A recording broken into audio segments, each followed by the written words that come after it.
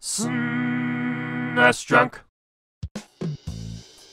Hi there, let's keep last week's theme going with more bad games with great music, although I should mention that we're getting into some territory here where some of these games aren't all that bad, at least in my opinion. Like, for example, to start out with, we have Spider-Man and X-Men in Arcade's Revenge, and call me crazy, but I don't really think this game is that bad. It's stupidly difficult, and you can find much better games out there, but I always thought it was at least an okay game, and a big part of that is because of the music composed by Geoff and Tim Follin. And for me, it's like, say no more. They made music for tons of stuff, everything from Equinox, Plock, Super Off-Road, Ken Griffey Jr. Presents Major League Baseball, and lots of NES stuff too, like Solstice, Silver Surfer, and that infamous Pictionary soundtrack. Spider-Man and X-Men in Arcade's Revenge is right up there with the best of them though. The music goes all over the place, from mellow and ambient to a killer lead guitar solo to drum sections that sound like they should come from Neil Peart. And what's crazy is that these tracks are all like 5 or 6 minutes long. There's hardly any looping.